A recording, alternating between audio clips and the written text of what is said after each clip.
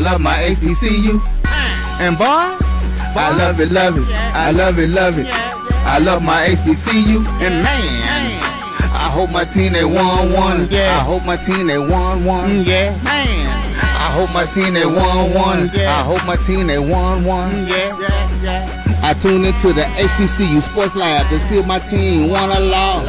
If they lost, I'm quiet as a mouse. But if they won, keep tab. I'ma do the dab, yeah. Dr. Cavil, he know what he be talking about. Mike and Charles, they know what they be talking about. They compress the analytic data with the hip hop. If you know them like I know them, they gon' tell you if your team, if they won or lost, and who the ball. So listen to Professor, yes sir, and pay attention, cause he gon' teach a lesson. Good morning, lab listeners. It's a great morning, boy. I know it may be weary for some, but it's a great morning. Just want to let you know to lift up your spirits. All is well. All is well in the SWAC world. HBCU Fiefdom just wanted you to know. Again, welcome to episode 580 of Inside the HBCU Sports Lab podcast, and the show that's covering the sporting HBCU diaspora, all things HBCU sports, from institutions large and small, from the NAIA to the NCAA. We share insights and information on the HBCU sports culture, HBCU athletic aesthetics to facilitate the story of HBCU athletic programs in the business of HBCU sports. Simply put, we just call it HBCU sports pedagogy. I'm your host, Dr. Kenyatta Cavil, along with my co-host, Mike Washington, Charles Bishop. You're welcome, Charles. We're filming from our home studios and sending a signal live to KSWH 1230 AM studios with the Texas Radio Hall of Famer, multi-Hall of Famer Ralph Cooper, in a beautiful home at Texas Southern University from Houston, Texas. It's a great Sunday morning. Let's bring on our additional additions as we talk about. Yes, Charles, good morning. Good morning, Doc. Good morning. Mike, how you doing this morning, Mike? The screen looks so purple today. Man, it's just a beautiful day. It's something about the weather. The moisture's great. I mean, the birds are chirping, and Shakespeare had a saying: "Beware of the Ides of March." And now in HBCU, beware of the Ides of November. This is true. Phoebe and I were talking about that. Woo! Yep, it's a beautiful morning. Thank you. You're welcome, Charles. You know, Johnny T should just have a special spot for Prairie View folks. No doubt about it, Johnny T. That's the spot to beat me. Because I'm booked. I booked mine as well. I saw it coming. I booked last week. I tried to tell you. And we got good sport AD Drew in the building. Welcome to the show, AD Drew. Appreciate all you do. I have my black on. And I understand why. You goes out. Tuskegee goes out. And the house goes down. Damn. Oh, wow. Wow. Oh, AD. It was a tough. Gotta have the black on. Yeah. That's very appropriate. Very appropriate. And I invited Brian, the other half of the sports wrap. I think he may have had a long night in terms of the bottle to kind of make sure that things went well. Some people like to drink their sorrow up. So shout out to Brian, but it could be apropos that, one of the founding members of the SWAC, the lone remaining founding member of the SWAC, made sure that they appropriately welcome FAMU to the SWAC for the first time that they've come to visit Prairie View in the greater Houston area. We just wanted to make sure that we let you know that there are other teams that are able to beat you and allowed to beat you in the SWAC besides Jackson State. So we just wanted to do that and tell the guys, chill out, man. The band is the band. Y'all welcome to bring y'all band. Y'all can bring your band. You ain't got to get mad at the band because they decided to play a couple of songs. Didn't have to storm at the band after the game. Shots fired. Shots fired. Oh my goodness. A little, man. They tough characters. I mean, it happens. Teams win, teams lose. You can't always win, But I guess it's a little touching. Just saying. Touchy. With that being said, today's episode of Inside the HBCU Sports Lab is sponsored by THG Agency. THG Agency is a company that provides sporting, educational, and data analytics. Charles, what were you saying? I said you guys are tough. Y'all rough on the brothers from Tallahassee. Y'all rough, man. We just wanted to welcome them appropriately. You know, that's all I want. No harm, no foul. As a matter of fact, we threw a master tailgate, and it turned out to be a tailgate for fam. At least just before the game. The game, everybody disappeared. Oh man, they was singing their strikes, and they was on the mic. We had a duo. They were fired up. I mean, that orange looked good. The green. I'm not like Jackson State or Southern, particularly Carlos, that says that he just has a problem with it. I actually kind of like the colors. You know, they work out really well, but it dissipated quickly after the game. I didn't understand what happened. I mean, they was fired up, ready to party, and we was like, hey, let's have a good time. You know, we had everything set up. We allowed them to have their colors and all that kind of stuff, and tints and orange, and we had tints and purple and white, just to, good collage, good mix. A DJ from FAMU, a DJ from Prairie View, and the DJ from FAMU left. Just let me like, where did he go? It's supposed to be a battle. I don't know how people leave before they start the battle. I mean, I don't get. I mean, you have Panthers and Rattlers shaking hands, drinking, eating together, singing Kumbaya. We clearly stated that no matter what happens in the game, we're partying after the game. What happened? That only sounds good when you are the victor. Wow. Hey, yeah, folks talking about say, man, we gonna put the 30 on you, all that. I say, oh, okay. I said, don't do that. Don't be okay. Then I came back to check to see about the 30. You misunderstood, Dr. Cavil. They said we gonna give up 30. Oh my goodness. Well, let me get into some of these updates because we have the championships in terms of the CIAA and SIAC, and I know Drew is going to want to get into that. Anything before you get there? Yeah. Why does it take PV beating FAMU for Mike to show up on Sunday? Yeah, somebody in the chat already said. I knew Mike was going to show up. Question of the day. That's a good one, Drew. That's a good question. Well, let's get in here and mix it up in terms of these scores. You had the big rivalry game, Tuskegee Golden Tigers. They fall to 5-5, 5-3 outside of the SIAC. They needed this game. They were at home. The lights, even though the game was played early, they had a record crowd, though. You had a record crowd for this year and for their homecoming, over 45,047, I think, to be exact. Yeah, 47 to be exact of that. So congratulations to that, no doubt. All seriousness, big thing. But in terms of the game, it didn't go there well at all, 37-7. We have our little page that we do in terms of Messenger, and Miles players, a couple of them did the rap battle blast that was hilarious. Oh my God. To the Biggie rap. And they did a good job on that. Give you updates on Florida Memorial Lions, West Virginia State Yellow Jackets.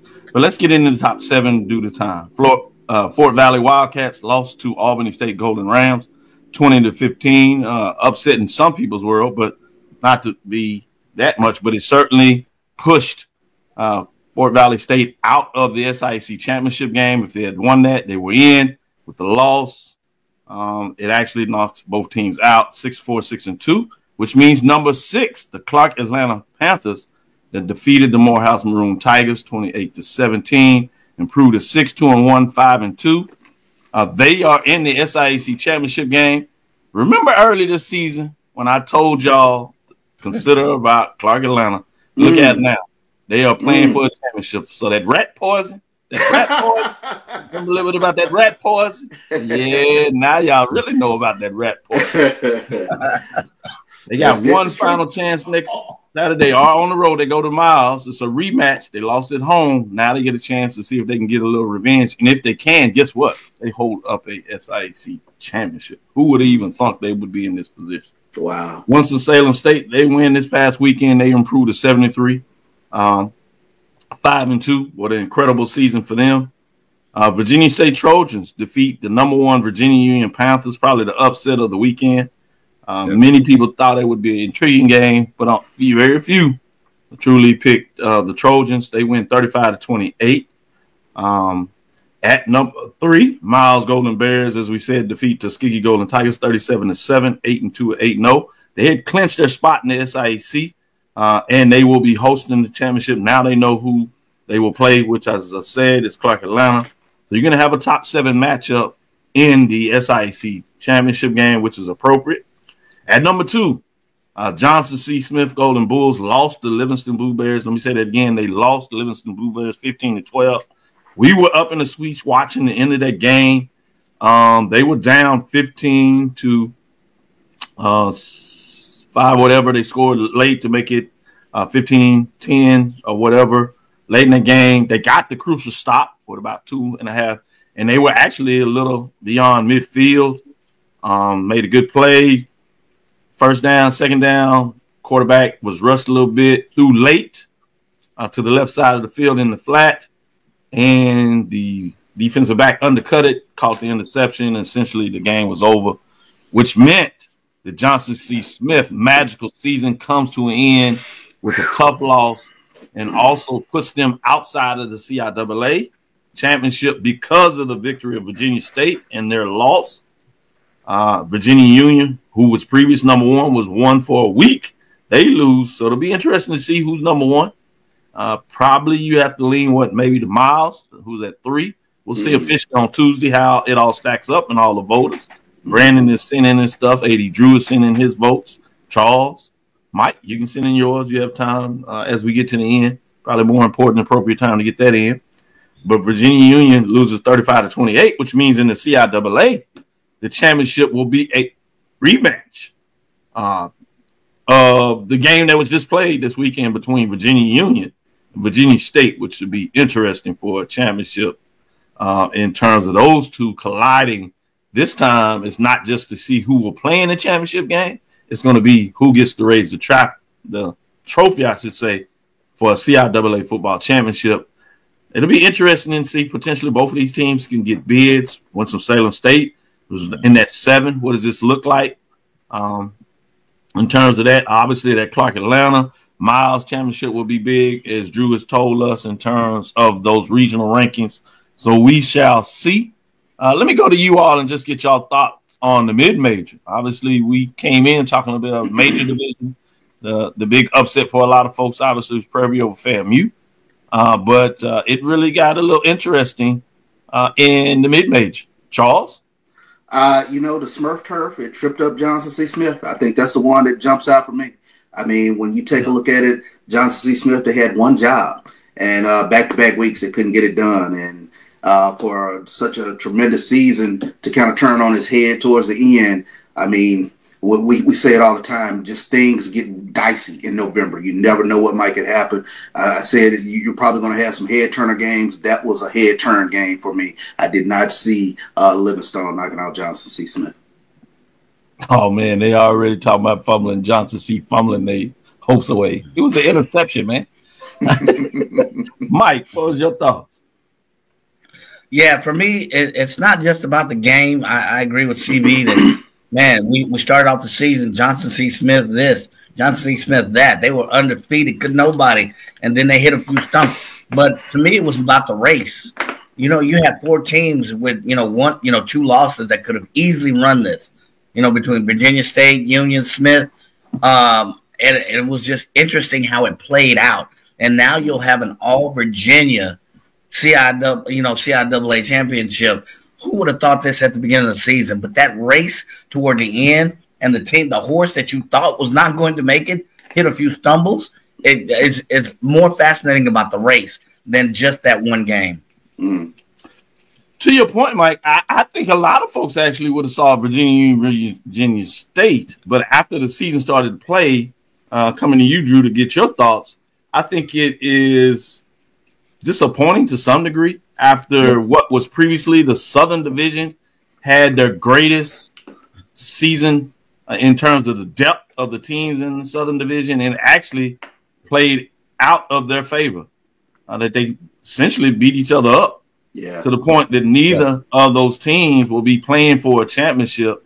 And then you add on insult to injury with St. Paul previously out of the St. Augustine previously out of the Southern Division, having to give up its football season.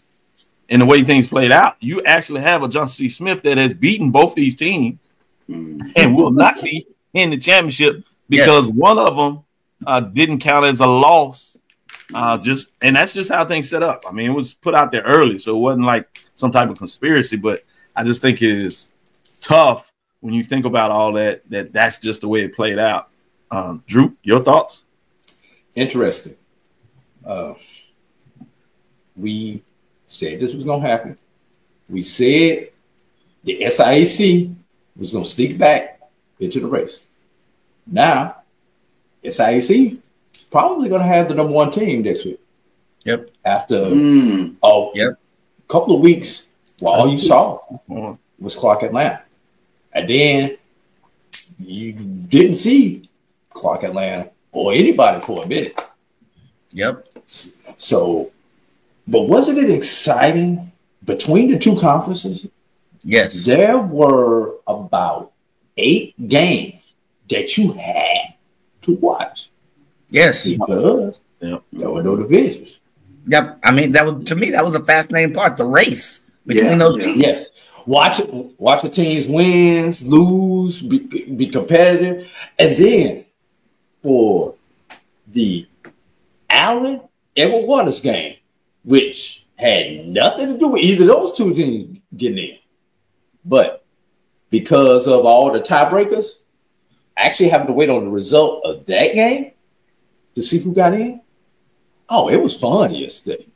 Yeah. Great point. Great point. And we'll get a little bit of that into the major division after this first break. But I would be remiss if I didn't ask you about the SIC that you kind of spoke about a little bit, Drew. So I'm gonna go back to Charles and Mike, starting with you, Mike, first. What are your thoughts about Clark Atlanta getting into the championship after starting off the season with the bang, and ultimately that road win for Valley State is a huge determining factor at the close of the season after Albany State wins the Fountain City Classic against their rival Fort Valley State. And the win by Clark Atlanta allows them to play for a championship in the SIAC. Yeah, I guess I think it's destiny. It's a cheesy word, but destiny. We started the season talking about the rat cheese, right?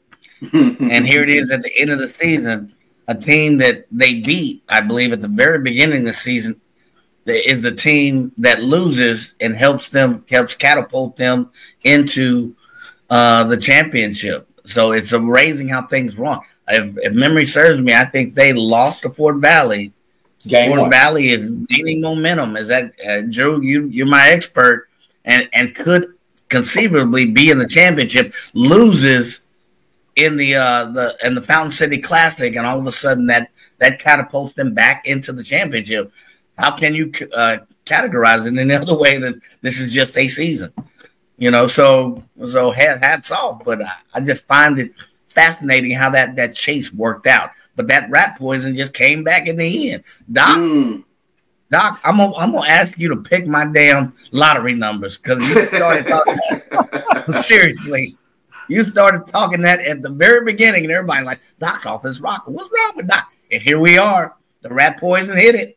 So yeah, good stuff, good stuff. And think about this, Charles. From 0-10, the championship game appearance, going 6-2 in the conference, huge statement. Probably the toughest loss, obviously, was Lane, or they really would have had a season to remember. But now they really have a chance to make the final statement. But 0-10, this should be all over the newspapers in Atlanta in terms of what they were able to do, particularly with Morehouse, Spelman, Clark Atlanta, what they're able to do with First Take on Friday. Big battle of the Cats on Saturday. Clutch win and going down. This huge. Yeah, I think you touched on it. I mean, to go from 0-10 to playing in the championship game, you're talking about a facelift of a program. You can't say enough about what Teddy Keaton has come in and done and brought this football program to prominence. The transfers coming in from Allen, David Wright leading his team and really following his team all season. Like you said, you put them on notice early, and Coach Keaton had to try to tamp that down a little bit. But that first head turner game when they knocked off Bethune-Cookman, then everybody really had to pay attention to what Clark was doing over there. Probably even the first game that was a head turner. But I mean, for them to continue the momentum during the course of the season, stumble along the way, but to find themselves back in the championship game, just a tremendous season watching Clark Atlanta football. Drew, I'm going to let you put the cherry on top of this in terms of being there, doing your responsibilities. You got to see the Big Cat Classic. What were your thoughts in terms of the momentum, just in the energy associated? In a lot of ways, it really started early in the week, culminating with the Friday First Take, and then Saturday with the big game. Well, I'll start off with Friday. Talked to Teddy after the First Take event. We talked back in the green room. And, we two different schools, but Teddy and I, have a relationship. We go back a few years with our personal relationship. And we talked about just having to come out and handle business because he was afraid Morehouse would come in because of the rivalry and everything else and upset him. So he was making sure that his kids were focused, ready to handle their business, and then after that, it is what it is because they had no control. And for Valley wins, hey, great season, Clark. But for Valley lost, Tuskegee was a non-factor because they had the head-to-head over Tuskegee. So it was just fun. Almost 10,000 people there in attendance for the Big Cat Classic. Giving away scholarships, trophy, that trophy, I hope don't get comfortable over there because it's coming back home next year. But that's sidebar. Hey, I have to take Hey, I like how you kind of just dropped that casually. Me and Teddy, we were talking back there in the green room. Mic drop. Yeah, that was smooth. Yeah, but seriously though, I do have to take a point of special privilege. Over 47,000 people at Tuskegee, probably another 15 to 20,000 just hanging out around town. And unfortunately, there was an incident yesterday. Reportedly, there were a couple of people who were shot and possibly deceased. Just want to send thoughts and prayers out to my Tuskegee. I know a lot of people still live there that I have friendships with. So I just want to take a couple of moments and send my thoughts and prayers out to the Tuskegee community. And same thing in regards to sending thoughts and prayers to Mississippi Valley State as they lost a young man, Ryan Quinney, in a car accident prior to this Jackson State game. So definitely thoughts and prayers go out to the Itta Bena community. With that, we'll have a moment as we go into the break in terms of both tragedies of what's going on. We hear far too much of that in terms of HBCUs, but it's a reflection of America in terms of gun violence at every level throughout the country. And far too many people are losing their lives tragically when there are other ways that we can find a way to move forward. So take this moment and then we'll get into the break.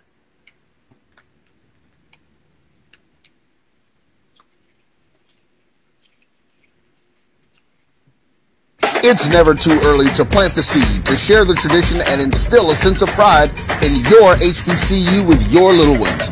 HBCU Pride and Joy Children's Boutique helps you share your school spirit with a wide selection of adorable kids apparel and accessories officially licensed from your favorite HBCU. Visit hbcupridejoy.com and follow us on all social media at HBCU Pride Joy on Facebook and Twitter. supermarket sushi, really? No. Wait, Troy, you work here? I'm never not working. Like Head & Shoulders Scalp Shield technology, up to 100% dandruff protection, even between washes. Never not working, huh? Oh, Troy, you're such a good teacher. Yeah, I know. Never not working. Never not working. Never ever not working. Are you serious? Never not working.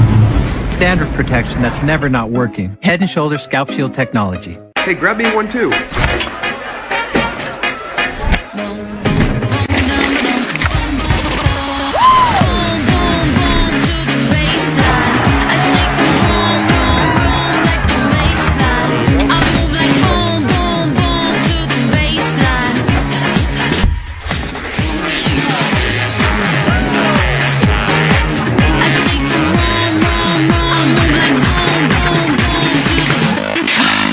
Charmin Ultra Soft has so much cushiony softness, it's hard for your family to remember. They can use less.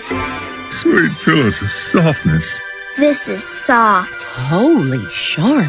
Oh, excuse me. Roll it back, everybody. Sorry. Charmin Ultra Soft is so cushiony soft, you'll want more, but it's so absorbent, you can use less, so it's always worth it. Now, what did we learn about using less? You gotta roll it back, everybody. We all go. Why not enjoy the go with Charmin? This is the Dean of the College of HBCU Sports, Kenyatta Cavil of Dr. Cavil's Inside the HBCU Sports Lab with Mike Washington and Charles Bishop. Come mix it up in the lab where the course lecture is in session every Tuesday from 6 o'clock p.m. Central Standard Time on Facebook Live, YouTube Spreaker, or the BCSN app. As we discuss all things about the HBCU sports culture, including exploring the week that was in the sporting HBCU diaspora, as well as the upcoming week of HBCU sports. With me, the Dean, the College of HBCU Sports, on Dr. Cavil's Inside the HBCU Sports Lab with Mike Washington and Charles Bishop. Course lecture dismissed. Compress the analytic data with your hip hop. If you know them like I know them, they gon' tell you if your team, if they want to lose, and who the ball, So listen to Professor, yes sir, and pay attention, cause he gon' teach a lesson. This is Dr. Cavil inside the HBCU Sports Lab as we turn the page into the major division. Let's see what happened in the top 7 and those teams just out of it. Essentially, the next 3, which will give you the 10 teams we'll look at. Starting with the first one out, Prairie View A&M Panthers defeated number 4 for A&M Rattlers 31-12. A major part of that game is early in the game. Quarterback Richardson went out with a concussion, and Prairie View actually jumped on the board early, which they hadn't been able to do, scoring and playing from in front really big. And then instead of holding on, they actually stretched out the lead late in the game. Alcorn State Braves defeated Texas Southern Tigers. It was close early, 14-14 at one time. And then the Braves pushed it out and got it done 42-21 to keep their hopes alive in the Western Division as they are still in that race. Hampton Pirates, they lost to Townsend Tigers 27-10. So they fall to 5-5 and 2-4 on the season to kind of push their way outside of what's going on in the CAA. At number 7, the Tennessee State Tigers. A lot of people said this was a referendum. They really needed to bounce back. Well, he did it in a major way and had a major statement against the Western Alliance Bulldogs. They win 45-20. They improved to 7-3, 4-2 on the season. Big win in terms of just bouncing back from a tough loss last weekend. It was fascinating to see. Saw a couple of those Tennessee State fans out there at Prairie View. So it's fascinating to see all that going on as they went forward again, finding a way to get out to the game. Fascinating to see. At number 6, Southern Jaguars just do what they do. Cardiac, Jaguars, kids, I don't know what you want to call them, jumping, joy, whatever, but they defeat Bethune-Cookman Wildcats. They were down 10-3 in the fourth quarter, get a big drive to score a touchdown, to send it to overtime. And then they have to play 5 overtimes. Well, it's not the first time this season they played overtime. Prairie View, Texas Southern. And they find a way to win. If they can get it to overtime, don't worry about it. They're going to get it done. They win 25-23. Go for 2. Say, you playing Southern, go for 2. Yep. Exactly. Go for 2. Early and often. Yes. With that being said, they are squarely looking at Western Division Championship in the mirror. They need to get one of the final two, and they can lock it up no matter what Alcorn, because they have that head-to-head on 2 games left. We shall see. It's fascinating. Talking about another team that finally lost a close one is out, or the team that won the close one. I guess it depends on what side of the coin you're on. Alabama State goes into the hole, controls the game for most of it, goes back and forth. Big plays late in the game to get downfield to look like they were going to set up for a pretty pedestrian field goal to win it and send all the GSU folks in a tizzy as they just could not win. But Grambling State, though, found a way to get it done and kind of rebound after they've had a tough couple of weeks. And the field goal slides right, just like Charles, as he sees some of those folks out there on the golf course when they slice it. That's what he did. I know it's not you, Charles. Make sure I said that. I want to know some of the other folks need to be taking their money when they get a little nervous when the money gets big. They slice it. Well, that's what happened here. Shout out to John Grant. I saw he was down there getting a little bit of the mid-major love in Georgia N, but he'll probably have to go to South Carolina this week, or Morgan, I should say, actually on the road, because South Carolina State talk about teams that can punch their tickets. They're right there up on it. But we'll get to them shortly. We're on Alabama State loses 24-23, 5-4, 4-2. It doesn't quite wrap up things in the Western Division, just for you know. There are 2 remaining games. So theoretically, this matchup with Jackson State is still big. Jackson State would have to lose 2 of the last. I don't see that, but it is against teams that find a way to get up for them with Alabama State. Montgomery is tough in terms of the gump over there, as well as the fact Alcorn, they got to go to Alcorn. 2 rough games. If they can get out of this, they deserve to actually close out the season where they are. Meaning number 4 for the Rattlers. Lost to Prairie View A&M Panthers 31-12, 5-4, 3-2. Technically, it doesn't seal the deal. It really makes it hard. They still have the chance of 3-way tie. But the way it goes, I'm not sure that it would go in their favor if you find the 3-way tie. I know the Jackson fans, D.I. Love said, don't worry about that. We're going to lock it up next week. We shall see. At number 3, North Carolina Central Eagles. They were fans of Howard Bison after all their stuff that happened the last couple of years. That was hard to watch and see, but it didn't matter. They didn't play in because number 2, South Carolina State Bulldogs defeated Howard Bison 38-14. I don't know how much the Eagles were cheering, but it didn't work. Bulldogs improved to 7-2 and 3-0 with 2 games left in the head-to-head. Their matchup against Morgan State next week basically is for the conference championship. So it'll be interesting to see how that plays out as well. Particularly with Morgan State has quietly, they've won after that first loss to North Carolina Central. So if they win out, they actually would represent the MEAC because they would have the head-to-head tiebreaker. We shall see. You could have the 3-way ties where things could get a little interesting, but we'll see how they play. So it's not over in the MEAC. This is a huge game this weekend between Morgan State and South Carolina as they host the Bulldogs.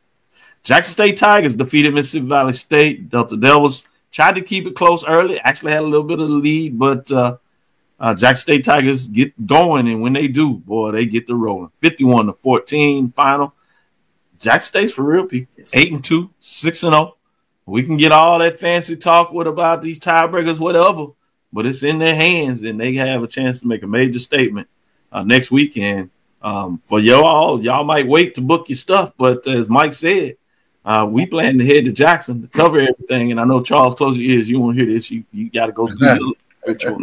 But we can do what we do. I do ask you to do this for us, though. Make sure we got our plate and table. Now, open your ears. I need you to hear it. Reserve Johnny T for us. Yeah. Reserve. Now, you can do what you love to do. Johnny T for us. Make sure you represent all our Jackson State D.I. Love players. We're going to be in town to see y'all do y'all thing. We like working with y'all. We like having y'all can have a whole restaurant. Just that place upstairs, that little table in the corner. That little corner. That little corner right there. That's where we want. Give Johnny T a call. Charles, we go to you so you don't have to wait to get this out. What do you thought about this weekend in the process? Let me start from the bottom up. I mean, big win for Tennessee State on the road. Those are the type of wins that we have not seen Tennessee State get over the past few seasons, but it's nice for them to get a big win on the road. I keep saying it might not be aesthetically pleasing to watch, but Southern getting these wins, these improbable sort of wins, whether overtime or stealing victory out of the jaws of defeat against Texas Southern, just something just kind of keeps building with them week to week. So dangerous team. It might not look pretty, but dangerous team to me. For Alabama State to give up 10 points, I believe, in the fourth quarter, I did not think that would happen. Kudos to Grambling for chasing them down against one of the better defenses in the SWAC. And then I'm going to come back to Prairie View in Florida A&M. But South Carolina State going on the road, getting that win against Howard, that was huge. And then Jackson State they're just going to punch you in the mouth. I mean, when they get to running downhill, Irv Mulligan gets to coming downhill, put your hands up. I mean, they play with a chip on their shoulder. So very impressive to see them actually go out and hammer Valley the way they did. Prairie View and Florida A&M, it has to be frustrating because that's the sort of potential that Prairie View has had all season. They were a more physical team yesterday. That was the thing that jumped out for me because I did not see this sort of physicality from them. But there were a couple times they just punched FAMU in the mouth yesterday, and that jumped out for me yesterday. And I was like, wow, where has this been all season? It has to be a little bit frustrating for PV fans. Particularly on a couple of those runs, you saw it. And you're absolutely right. A lot of Prairie View fans are like, shoulda, woulda, coulda, in terms of the season. Those tough fourth-quarter losses, and some of it was a lack of physicality all throughout the game. So people were excited about their win, but I'm not sure if they were even maybe a little frustrated about thinking about a season that could have been. Mike? Yeah, let me start with the Alabama State game against Grambling. I was watching that, in the suite and whatever. I was a little bit disappointed at Alabama State. I mean, after putting 400 yards up, most of which was through third quarter, you would thought they had this game locked up. I mean, they literally had, Grambling, and Grambling just wouldn't fight. So kudos to Grambling. They wouldn't stop fighting. And, this Alabama State defense, we talked about this defense, but they let, Grambling come back in the fourth quarter, 2 touchdowns down. So that one was, to me, threw me a little bit further. And even in the last few minutes, I think there was less than a minute, CB and I were watching it, Alabama State had the ball. They went down the field in 3 plays. Not 1, not 2, but 3 plays. Lined up well within the red zone and missed a chip shot. It just, that game just perplexes me. And then Southern, I don't know what to think of Southern with their 3 overtime wins this week, but hats off to them for teams that never stop fighting. We said this West was going to be crazy. Grambling never stops fighting. Southern obviously never stops fighting. We thought Bethune. We thought for a second, here's a Bethune upset, and here comes Southern. It goes to the 5th overtime, and here they go with the win over Bethune. And CB, you hit it on the nail for me. I was talking to so many PV fans before the game, and they're like, do we have a puncher's chance in Hades to win this one? Well, we got to come out, hit them from the very beginning, hit them in the mouth. Hit him in the mouth and don't let up. And we were able to do that. And you talked about the defensive side, CB, but I'm going to talk about the offensive side. One of the Achilles tendons for PV is not being able to put complete drives together. Where did this come from?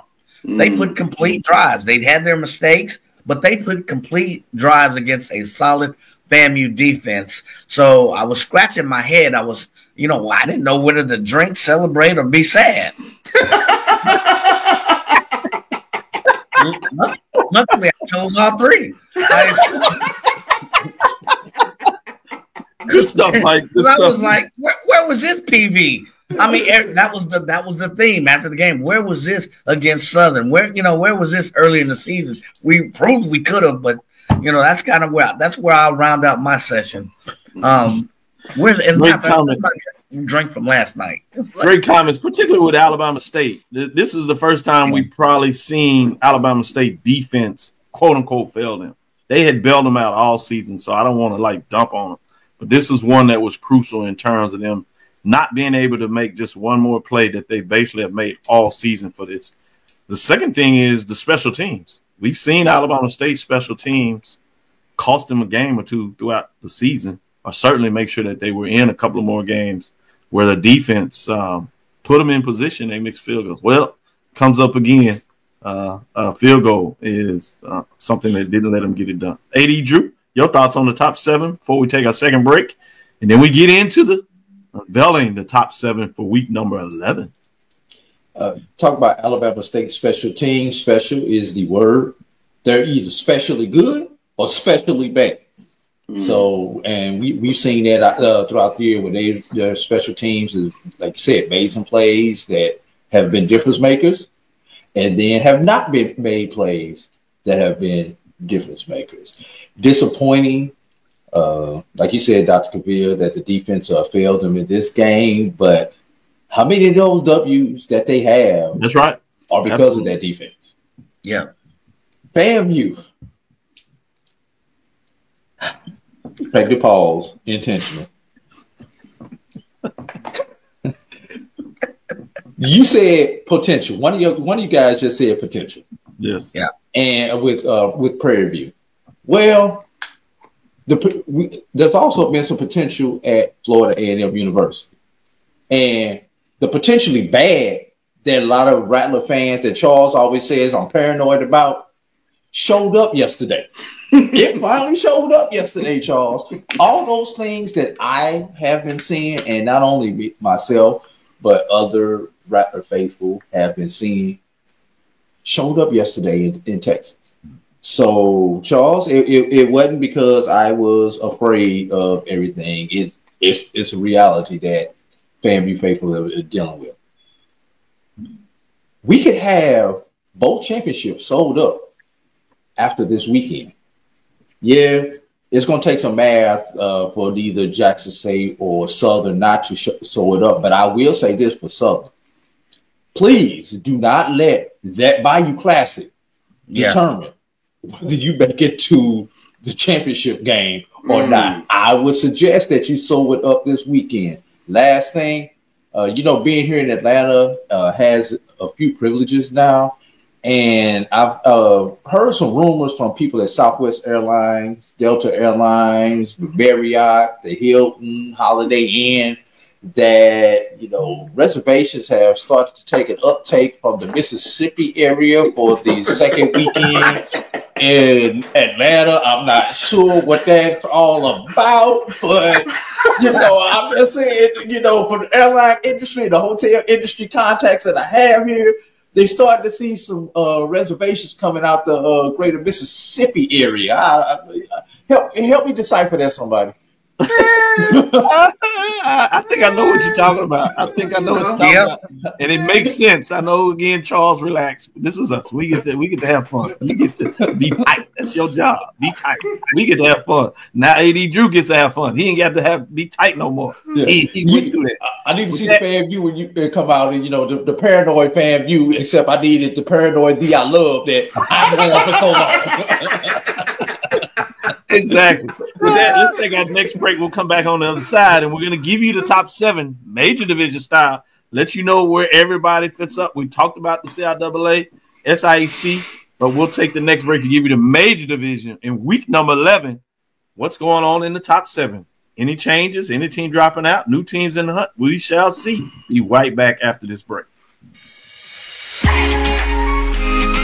Looking for the ultimate cultural experience of 2025? The Zora Outdoor Festival of the Arts is where you need to be. From January 31st to February 2nd, Eatonville, Florida will come alive with incredible live performances from the Lavert Experience and Sunshine Anderson. Immerse yourself in interactive art, take a journey through history with a new virtual tour app that brings Eatonville's legacy to life from your phone. Enjoy family-friendly STEM activities and explore over 80 unique vendors. Please don't miss the unforgettable R&B tribute to the legends. this is more than a festival. It's a celebration of Eatonville's rich cultural heritage. Visit zorafestival.org for tickets or to become a vendor. We'll see you in Eatonville, the oldest Black incorporated municipality in the country. Compress the analytic data with your hip-hop. If you know them like I know them, they gon' tell you if your team, if they wanna lose, and who the ball. So listen to Professor, yes sir, and pay attention, cause he gon' teach a lesson.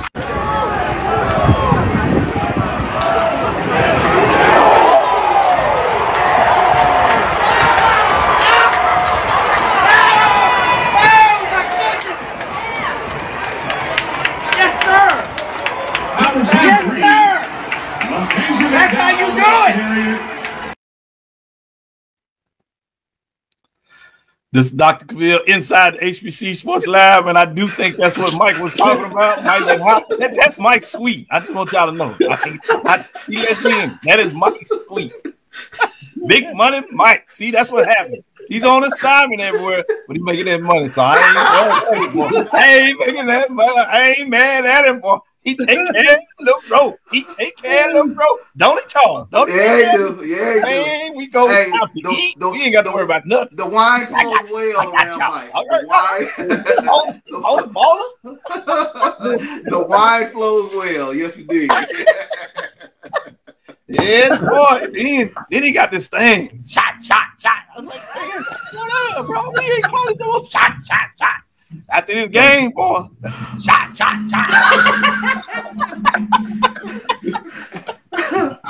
Oh, God. And I ain't, as we talk about it, we ain't talking about from the weapons either. It's a different type of shot. Y'all, you know what you don't know. But that being said, let's look at the top 7.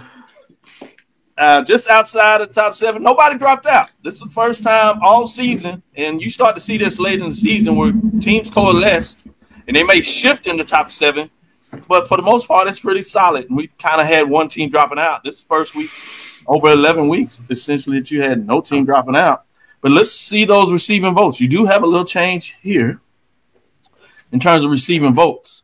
Alcorn State Braves, 5-5, 5-2. They actually move up a spot.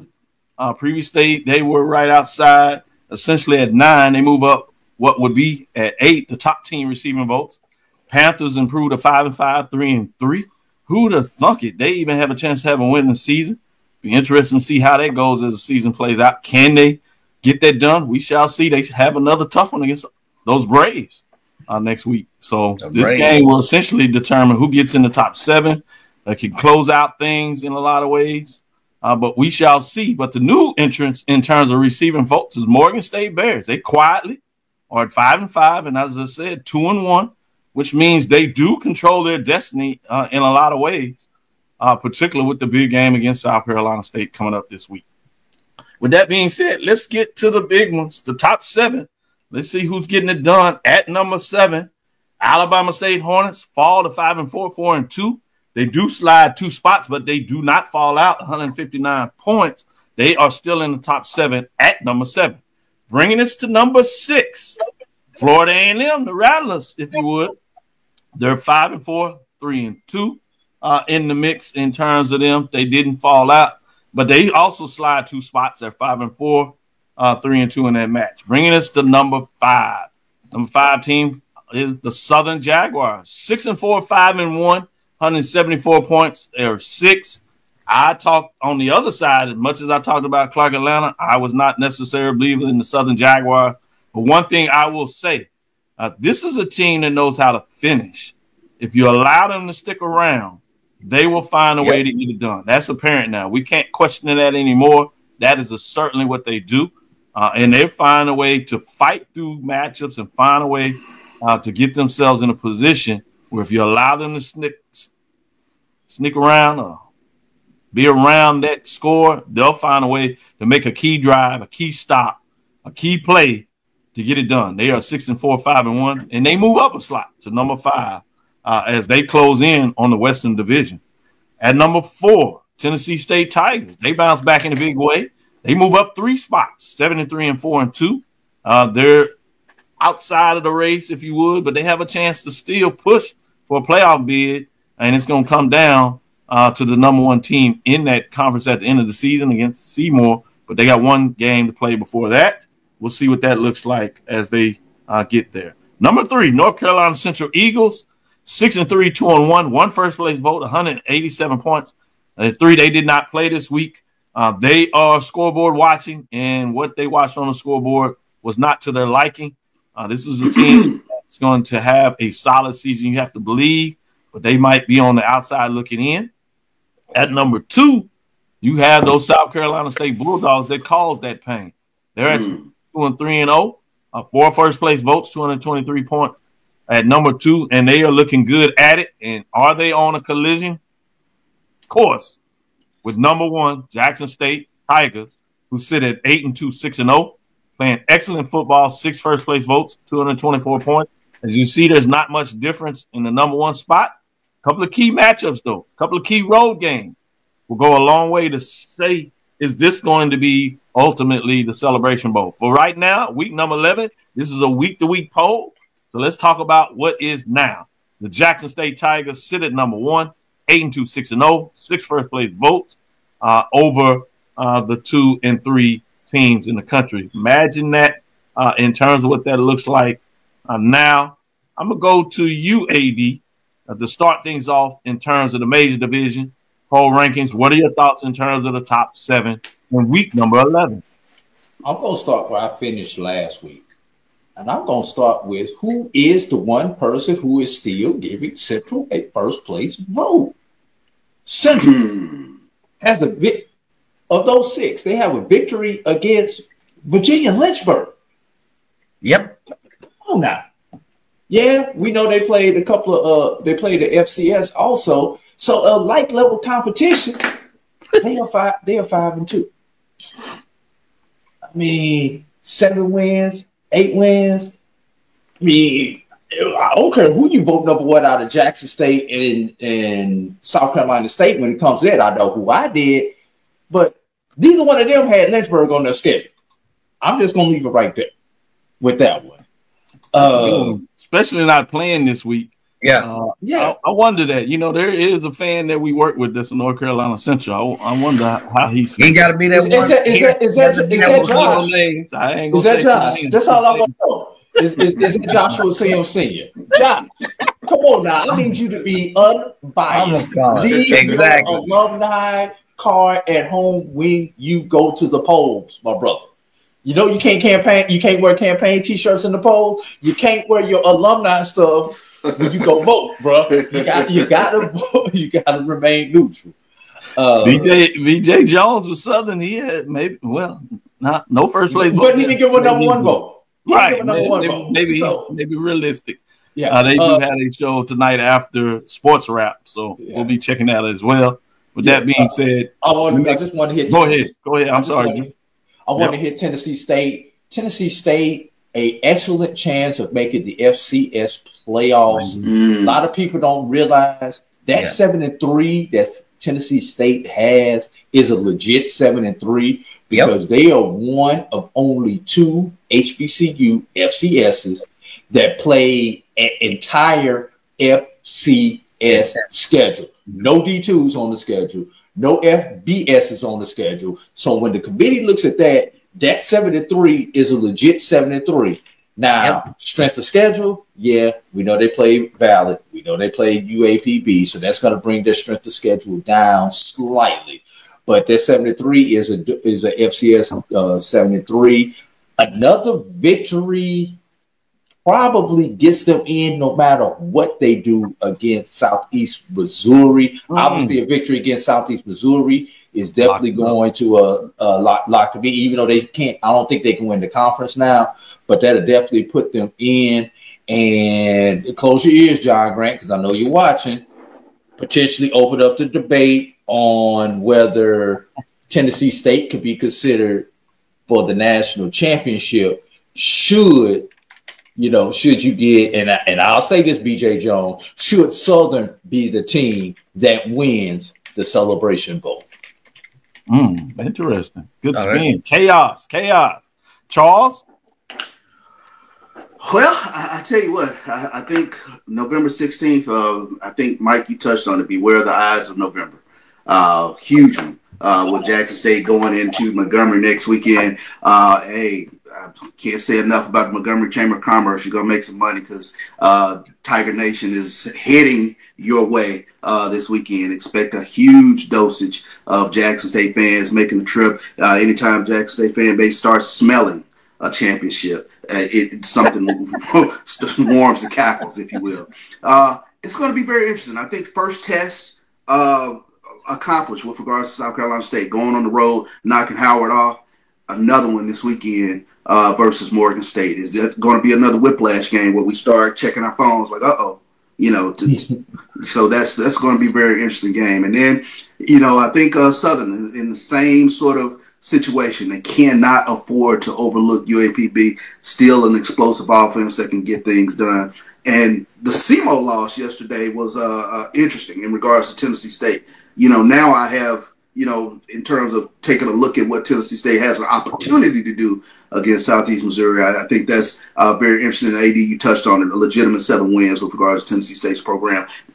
Impressive bounce back because in the latter part of the past few seasons, we've seen Tennessee State kind of slough off. Good stuff. Great comments for all. That's the poll rankings in week number 11. Let me give it to you again. We have Alabama State sitting at 7. At number 6, the Florida A&M Rattlers. At number 5, Southern Jaguars. At number 4, the Tennessee State Tigers. At number 3, North Carolina Central Eagles. And number 2, South Carolina State Bulldogs. And number 1, second consecutive week, is Jackson State Tigers as they hold it down in week number 11. With that, we'll take our next break. I know, Charles, you have to get out of here as you will be doing sidelines for the SWAC championship game, women's soccer, if you would, down at Prairie View. Kicks off at what, 3 o'clock? 1 o'clock. 1 o'clock. 1 o'clock. And then it's a volleyball game that's at 3 o'clock. That's at Del Mar for Texas Southern University. With that being said, the championship game on the women's side features 2 first-time entrants in the final. Either one of these teams has a chance to hold up the trophy for the first time in their soccer history. It's going to be Texas Southern versus Southern Jaguars. That's the number 1 seed versus the number, what is Southern coming in seeding? I believe Southern might have come in as, if I'm not mistaken, maybe the number 3 seed, but very interesting matchup. Texas Southern, Victoria Pucci, she had a tremendous soccer tournament last year, 2023. She's picked up again. She scored 3 goals in this 2024 soccer tournament, going up against one of the best goalkeepers in the SWAC in Sydney Bellamy. So it should be a really good soccer match. Whoever comes through that, I mean, Southern came through penalty kicks, a tremendous game on this past Friday night, knocking off Grambling, who won the SWAC soccer championship last year.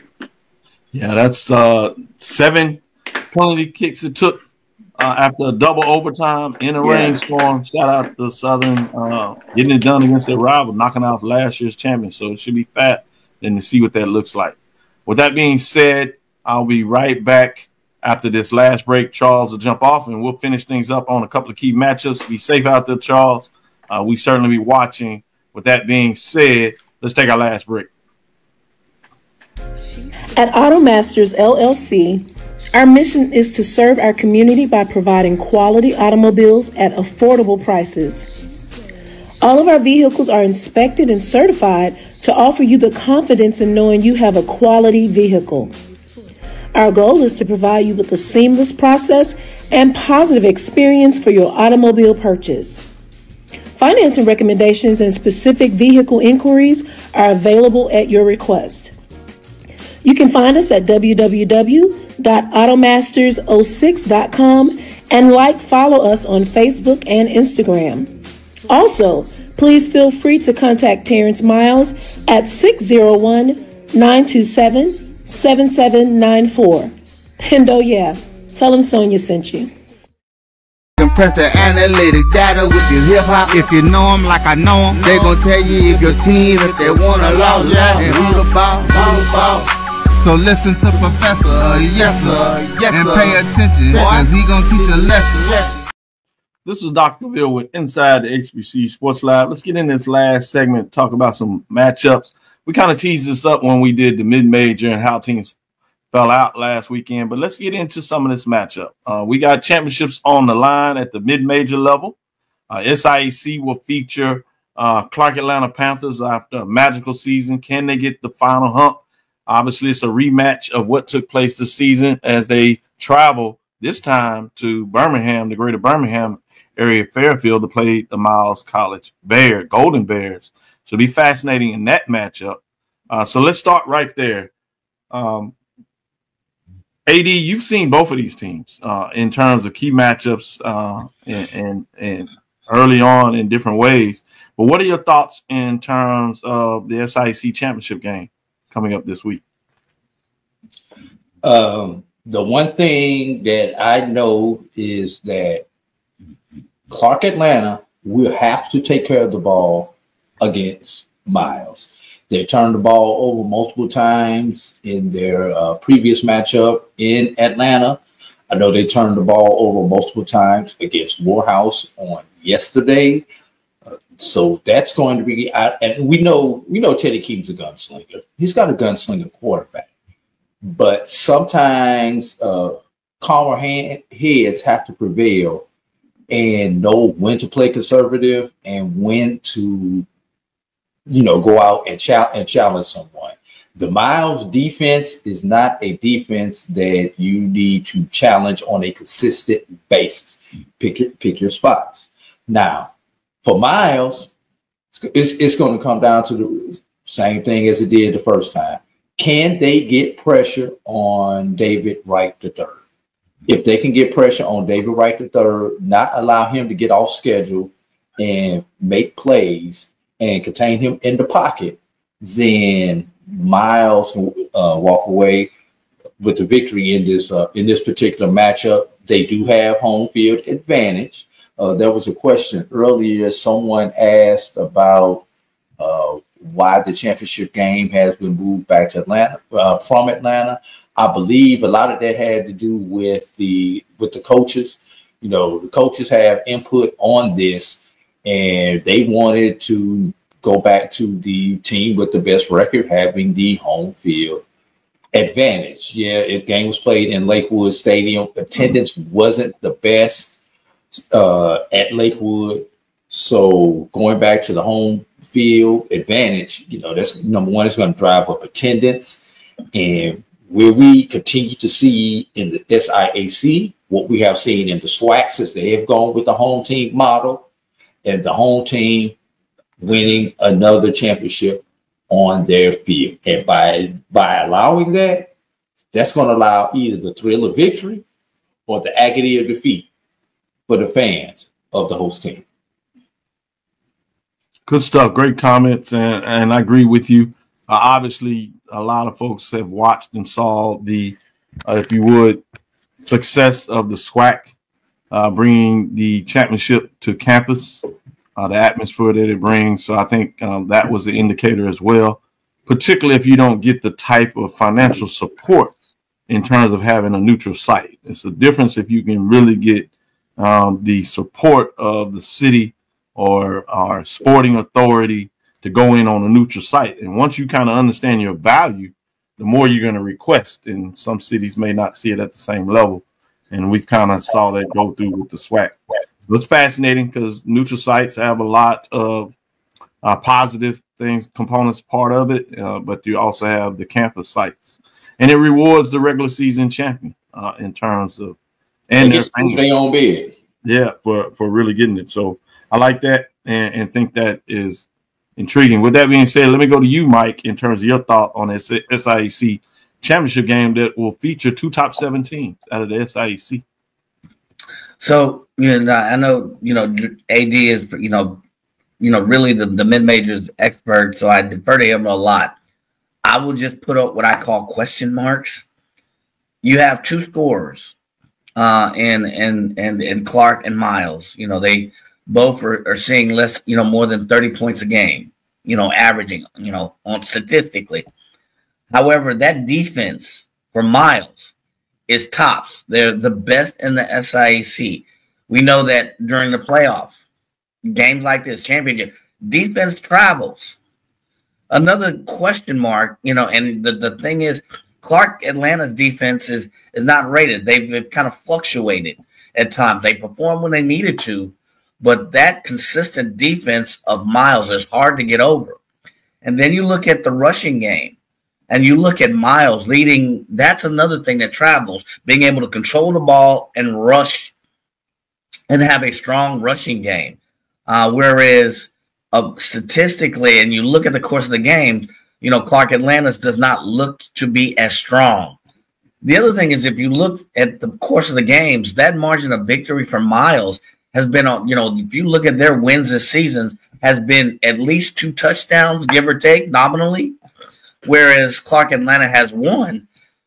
But, you know, their wins have been 1 touchdown, maybe field goal or difference or whatever.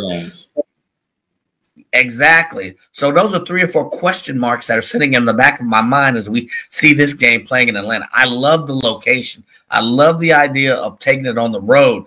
But I wonder now, when you say, you know, taking it on the road, which team's, you know, defense is going to really show up, especially in a championship environment. And then you look at that part, that margin of victory for Clark over the course of 8-9 games.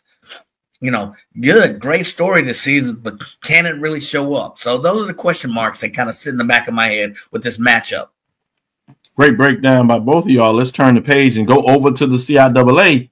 This time it's all Virginia thing, and it will be in Virginia. So you imagine you're going to have a nice crowd from both teams representing, as this time it's for a championship. Virginia Union versus Virginia State. You get the old mojo with the little fight back with Virginia Union being upset. How far does that play to turn around a week later and play the team you just played for a championship? This one is in a neutral site, so that should be fascinating to see how that plays out. Some people would think home field advantage would be worth 7, so now you're talking about this being a quote-unquote even matchup. So sticking with you, Mike, looking at this top 7 matchup, you would essentially say between Virginia State Trojans and the Virginia Union Panthers. Yeah, and you look at teams that on paper, they seem, you know, statistically evenly matched. If you look at offensive and defensive output, and then you look at the rushing capability, and you see that Virginia Union is heads and tails above everyone else. I think Virginia State is 3rd or 4th in the conference, and then you say, well, who's leading the pack? And it's none other than Jada Byers. Is this going to be that time for him to step up and really show you how good we know he is in a game as important to this? And I think he will. So I think that's going to be a real important factor if you look at how these teams match up. And then you look at defense against the run, you know, and where, you know, Virginia State is, they're, you know, 3rd or 4th. You know, Virginia Union falls down a little bit. So, you know, I think that's one statistic is, you know, can one team rush better than the other? I think Jada Byers is set to have a, you know, another Jada Byers type game, and I think that'll be one key stat. The other thing is, I don't know, I'd have to defer to AD. I know these two have a long playing history. They're 20 miles, give or take, from each other. What's the record against these two, and what's the record in a championship setting? That I don't know. I think that's got to come to play as well. So, interesting matchup. Good one. Let me go to you, Drew, and get your thoughts on this CIAA champion. Again, that'll feature essentially top 5 teams of the top 7. We'll see exactly where that falls out on Tuesday, and we'll even take a deeper dive after we unveil the mid-major poll rankings on Tuesday and get into the key championship matchups between the CIAA and SIAC. But now we're talking about the CIAA. What are your thoughts in terms of a rematch? Just a week before, you know, we get rematches. We get that in the SIAC. But there's been a couple of weeks before that. This comes down to rivals at the end of the season playing in a conference game, and they find a way, both teams, to be in the championship the following weekend. With this new format, they've removed the northern and southern divisions, similar to what you saw in the SIAC, the second year that they've done that, removing the east and western divisions. What are your thoughts in terms of the CIAA championship next week? I'm going to start off with Mike's last question. Mike, first time they played each other in the championship setting, because it's the first time that we have not had divisions. Usually these two teams are playing each other last week, and under the old format, Union will be sitting at home. Virginia State will be playing in the championship. Now, they get an opportunity to run it back, as they like to say. You know, you talk about the neutral site. I don't think the CIAA could have planned this any better when they did this, that the first year that they go away from this, you've got Virginia State and Virginia Union playing at your pre-chosen neutral site in Salem, Virginia. Now, these schools are 30 minutes from each other, but they both got to drive almost 3 hours for the neutral site game. So it's going to be, this is our first case study, Dr. Cavil, of not only, you know, teams playing back-to-back weeks in a regular season matchup and a championship game that we have seen, that I can think of in any of these championship game scenarios since we've gone to the championship game. And then we also had the case study of the neutral site within the same state. Will the fans travel or won't they travel? And the fans who aren't traveling, are they not going to travel because they just saw this last week?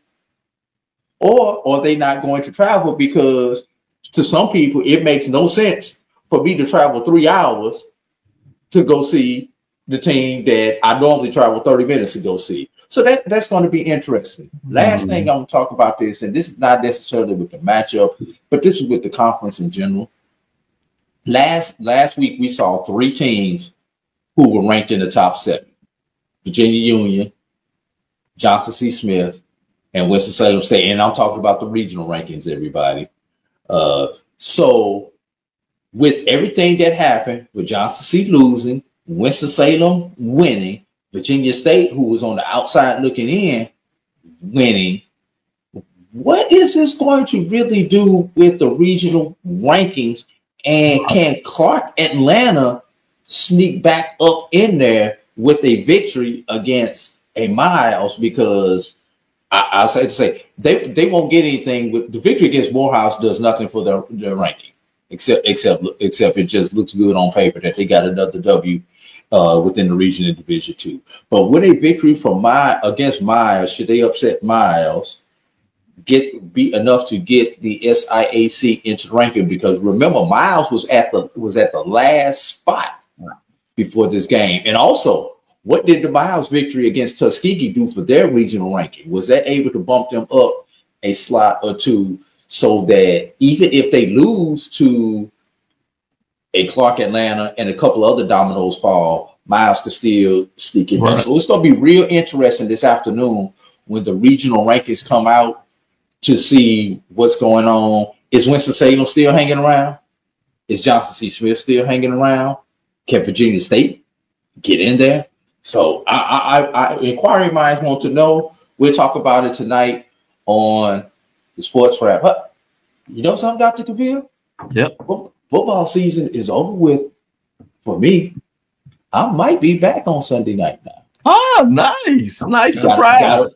Gotta stay tuned to watch out. Let's see if that happens. Good tease. Great tease. With that being said, let's flip it to the major division.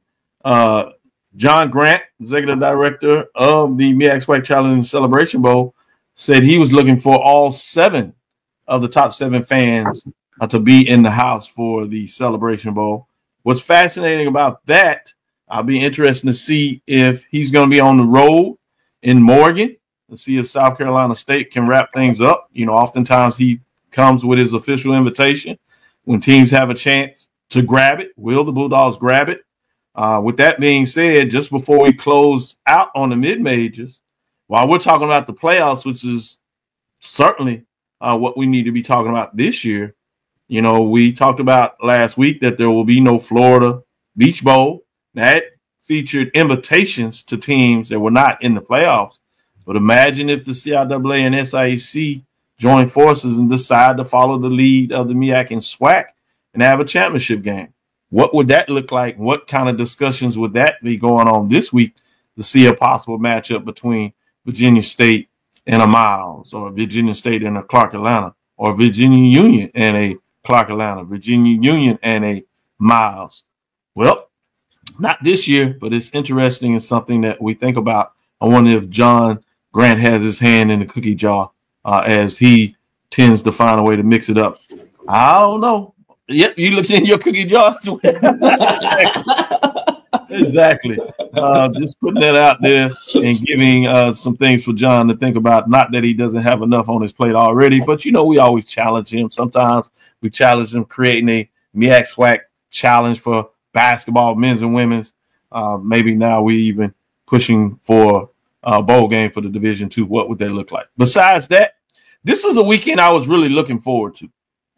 I don't know if people realize that, and it's really going to play out with some key matchups in different ways. You got 3 straight days where you get HBCU football on the television. It starts Thursday. You have a Thursday matchup with Grambling at Alabama A&M. Grambling comes in at 5-5 after a big victory. Alabama A&M had their victory as well at 4-5. Grambling travels to Huntsville on a Thursday. We'll get to watch that. Then you turn around on Friday. You go to the MEAC and you get a Howard versus North Carolina Central. Obviously, this matchup was crucial. 2 50-point spots the last 2 years between these teams, and both teams, whoever won this game, had played for a championship in the Celebration Bowl. Looking on the outside, looking in for both these teams, a little more Howard on the outside than Central, but they need some big breaks. But they got to do their part first on Friday with the Friday matchup that will be on ESPNU as things start on Thursday on ESPN with the SWAC. As I said, this is Howard versus Central. Howard comes in at 4-6. North Carolina Central at 6-3. And then you have your Saturday matchups, which features Delaware State at Norfolk State staying in the MEAC. You got South Carolina State at Morgan State, which I'm sure is the one I'll ask you a little more about. And then you have Saturday, you have the other 5 matchups in the SWAC, which feature Mississippi Valley at FAMU, Jackson State at Alabama State, UAPB at Southern, Bethune-Cookman at Texas Southern, and Alcorn at PV. Again, let's start with the Saturday matchup early at 3 o'clock. I think that's South Carolina State at Morgan State. This one is key, as I said. Morgan State controls. People quietly don't realize that, but they control their destiny if they want a ticket to the Celebration Bowl. South Carolina State is saying not so fast. We know that, and we want our own ticket back. We've seen and been to the Celebration Bowl and had fun. We won a championship there. We liked a little bit about that, and we want to get back to it and see what we can do again. So let's talk about that matchup, starting with you, AD Drew. South Carolina State at Morgan State on Saturday, 3 o'clock matchup. Fascinating to see. Where are you going with that game?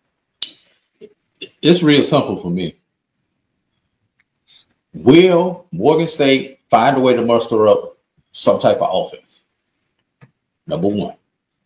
Number two, or will South Carolina State make enough mistakes where their Morgan State defense can either manufacture their own points or put the Morgan State offense in the position where they don't have to drive the ball down the field, i.e. a turnover defense, South Carolina State territory, giving a Morgan State offense a real short field. That's going to be the key, because other than that, it's going to be South Carolina State by 30 in this game, unless this Morgan State defense can somehow force South Carolina State to make mistakes, or they get a miracle. And I hate to say it, I'm going to say this: they have a Prairie View-like performance against South Carolina State next week. I think that's appropriate. You have to hate to say that. I think that's very appropriate. I'm going to go to you, Mike. This is essentially a top 10 matchup as we unveil the rankings. You have number 2 South Carolina State on the road at essentially what would be number 10 Morgan State Bears. At 5-5, 2-1 in the conference race, South Carolina State comes in undefeated in conference, 3-0. They're 7-2 overall. Fascinating in terms of this. While folks focus on Morgan State defense and what they can do on offense, the last 2 games, they've had an offensive explosion. They scored 38 2 weeks ago in an overtime victory over Norfolk State, 38-37. And then last weekend, they put up 36. What's interesting to me is the defensive kind of faltered and kind of came back to earth, giving up 36 last 2 weeks ago and then 28 against Delaware State. So I'm fascinated to hear what you think of this, Mike, in terms of this crucial matchup between South Carolina State and Morgan State. Stop it, Doc. Stop it. Stop. Just stop it. It's not all that. It's very simple, as AD said. You know, Morgan State, their best friend is their defense. They held the #1 team in the MEAC, North Carolina Central, to 16 points. It was a 16-7, 16-8 game. Their defense is their best friend. Yes, they have an offense. You cited their offense in the last 2 games where they played Norfolk State and I believe Delaware State. Come on. Those teams are 1 in a million together. Yes, they're going to put up some points. So stop it. Stop it. It's all about, can their defense show up, and is South Carolina State going to make some mistakes? You know, against good defenses, yes, they have been prone. North Carolina Central, also very good defense. You know, that game was tit for tat, but still, South Carolina State found a way to pull it out. So it's simple. Can their defense show up, and can South Carolina State have a blip or blunder, dare I say, a preview moment or what? Or can Morgan State keep it close with their defense in the midst of South Carolina State having just that one of those kind of days? It's that simple. Stop it. I know we want to hype it up, but it's that simple. With that being said, I'm going to stick with you, Mike. Let's switch over to the SWAC and give some comments. They say too much PV talk. Well, we're going to get into some Jackson State and Alabama State talk. It's time to go to the Gump. Jackson State comes in at #1. They bring their #1 ranking on the road to a top 7 Alabama State team that had a tough road loss against Grambling, but there's still a fighting chance in the race. And regardless of the records, this is one of those intriguing matchups where Alabama State always plays Jackson State tough. It'd be interesting in this matchup because it's crucial. It's for a championship. Jackson State with the win, they lock it up, period, point blank. With the loss, things can get interesting that last weekend. Jackson State comes in not just #1, but they're 8-2 overall, 6-0 in conference race, undefeated. They play Alabama State. That is 5-4 overall and 4-2 in the conference race. 1 versus 7. The 7-team host #1 coming in. Mike, what are your thoughts in terms of this key matchup? Yeah, I think, I think Jackson State, if we had this conversation 3 or 4 weeks ago, you say, all right, this Alabama State defense, this game could go either way. They're going to Montgomery. This could go either way. I think Jackson State comes in with a lot of momentum, and unless they really flub the dub. And what do I mean by that? If you look at where they are now compared to, 2 or 3 weeks ago, Jackson State is hands the best offense, 2nd in the league in defense. You got #1 Alabama State with their defense, but what we've seen in the last 3 or 4 games, if you pay attention and you watched them, I watched 2 of their games, their defense has been prone to fail them in the 3rd and 4th quarter. I don't know what happens or what. Can their defense play the entire game? Then they can make it interesting against Jackson State, who could probably outscore them. Because if you look at it, I think Alabama State is not tops in the league in scoring. Their defense is what gets them. They're still on #4, #5, #6 quarterback. I think they even try out quarterbacks for the band. So, but they still find a way to win. And when they run the ball and run the ball effectively, they can beat anybody. It's just, is their defense going to play well, and are they going to play for all 4 quarters? Jackson State is really Jackson State's own worst enemy. I think they come in with too much momentum. We have this game 3 or 4 weeks earlier. It's a different discussion, but now we've seen what both teams can do when there's a lot of money on the line. So, those are my thoughts. I think Jackson State comes in with a lot of momentum. If they don't, have a FAMU-like day and forget that they can play football, I think Jackson State moves forward. Good comment by HBCU Overdrive.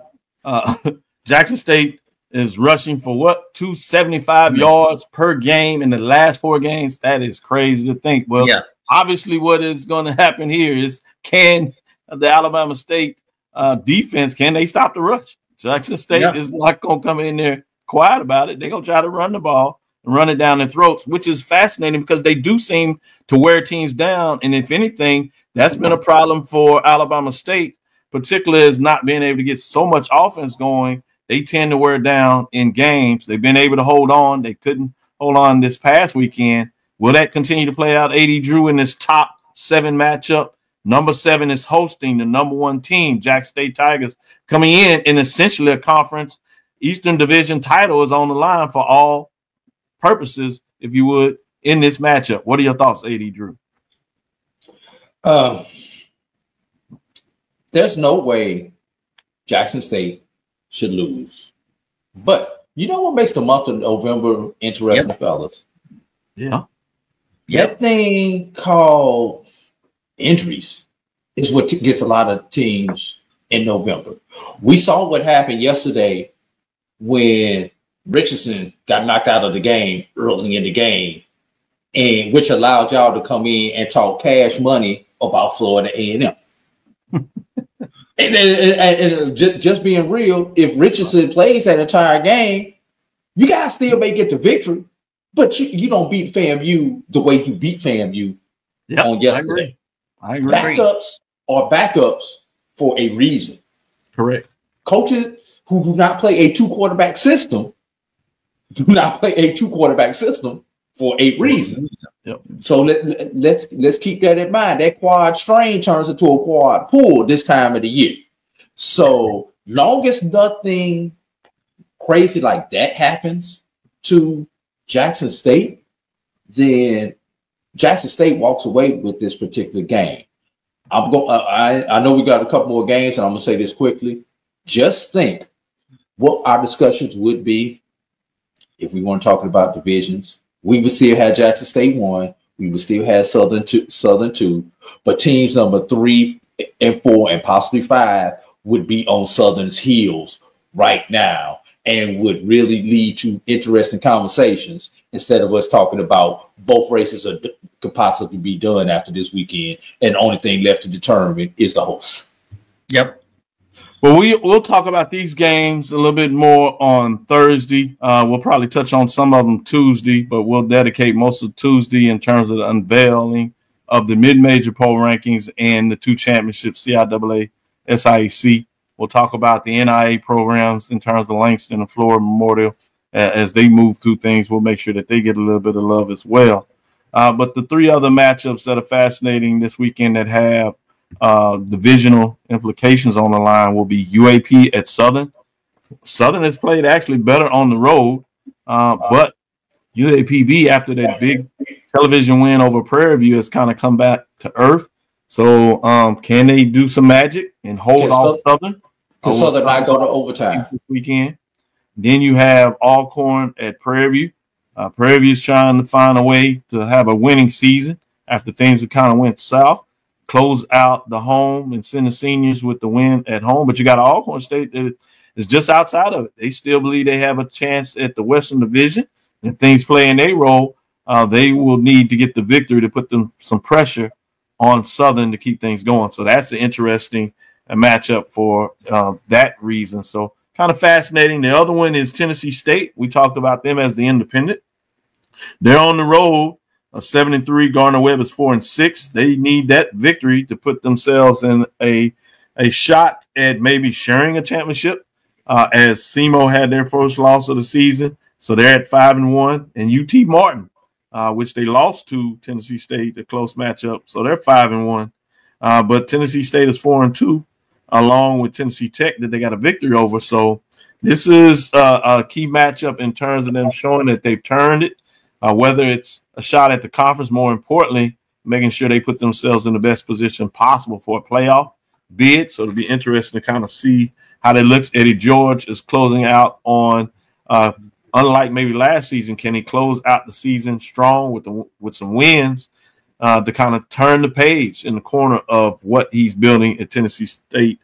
Fascinating to see how that'll match up. So those are some key matchups that we'll talk about later this week. But I will do this. I'll give you kind of final thoughts, and then we'll call it a show. Eddie Drew, what are your final thoughts in terms of as we go down the stretch for some conference championships, closing out the HBCU season will ultimately lead into some playoffs, Celebration Bowl bids, and national championships for these football teams that are still in the hunt?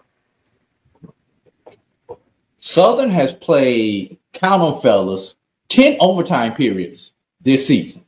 to get 2 wins. Can Southern not allow UAPB to take them to overtime? Can we get a winner? Can we get a loser in the 60 minutes allotted for this game? Right. I'm just asking, but this game kind of scares me because UAPB is a team that can sneak up on Southern, and Southern is not focused. So I'm gonna leave it right there. But that's the one game that I really want to keep an eye on. Is that Southern UAPB game? Will Southern come out and play ball like they should, or will Southern revert back to the scary Southern that we have seen so often? You know, Cats have 9 lives, but Southern plays 10 overtimes. Good one. Mike, what are your final thoughts? Oh, no, I guess that was, one of mine was UAP. Of all the teams we're talking about Southern playing, we were talking earlier, don't let the decision come down to the Bayou Classic. Let's not overlook UAPB for that very reason. I didn't get a chance to comment on the major poll earlier, but I would say, man, how much of an argument would it be that Tennessee State is the number 3 team? That I agree that their 7-3 record or whatever it is, they're legitimately in 2nd or 3rd place in the OVC. And anytime in the past they've even made it to the middle, we've questioned their games, the wins especially, and their schedule. This, without question, this Tennessee State team is a legitimate number 2 or 3, arguably, in your polls. And depending on how the math plays out, who wins or losses, could they enter the conversation at the end of the year as a potential Black College championship? Just saying, just arbitrary thought. But, going back to your question, yes, I think that UAPB Southern game will be very interesting, as well as, to me, the Jackson State, Alabama State, just to see, can that Jackson State continue the momentum? So, great points. Great points made by both of you. Good to see that you got to have some comments in the top 7. Certainly wanted to make sure you had that. Eddie Drew spoke a little bit about that too, Tennessee State being a spoiler. We'll see how that plays out. And so we still have some meaningful games, intriguing matchups, but that'll do it for us today. Thank you for listening to Inside the HBCU Sports Lab. Make sure you share our podcast with your friends and colleagues. I am Dr. Kenyatta Cavil, the Dean of HBCU Sports, coming from inside the lab in the College of HBCU Sports with Mike Washington, Charles Bishop, A.D. Drew, giving us some thoughts as well. Again, we want to thank you for listening. Dr. Ville's Inside the HBCU Sports Lab with Mike Washington, Charles Bishop, every Tuesday and Thursday at 6 o'clock. That is Central Standard Time. So that's Sunday at 9 a.m. We'll give you that update. I will be on the road next Sunday, so look for these gentlemen to give you your update reports if I can't get some changes with the flights. But we'll still give you a show on Sunday, and so stick with us. In terms of today, it looks like A.D. Drew might surprise you and be back in the mix at Sports Wrap. His football season is officially over in terms of culminating with the big classic, if you would, Morehouse in Clark, Atlanta. With that being said, stick around and see if you can see what's going on there and see if he is able to show up for Sports Wrap with Brian, back with AD, if you would. After that, you have HBCU Nightly, a couple of other things in the mix. So you can close out your Sunday with some HBCU football reports. We'll be back on Tuesday to give you an update on the mid-major poll rankings, those championship games, they're on the line, SIAC, CIAA, and some key matchups in the major division that we talked about starting on Thursday with Grambling traveling, if you would, to Huntsville, Alabama, taking on the Bulldogs of Alabama A&M. Then on Friday, you have the Howard traveling to North Carolina Central, taking on the Eagles, if you would, in that matchup. With that being said, that'll do it for us today in these matchups. We look forward to next week as we discuss the latest news in the lab. Follow me, Dr. Kenyatta Cavil, as DrKenyattaCavil on Facebook and Instagram. Inside the HBCU Sports Lab on Facebook and YouTube. Dream big and continue to move forward. We will talk with you soon. A.D. Drew. Of course. Mike. Lecture. Dismiss.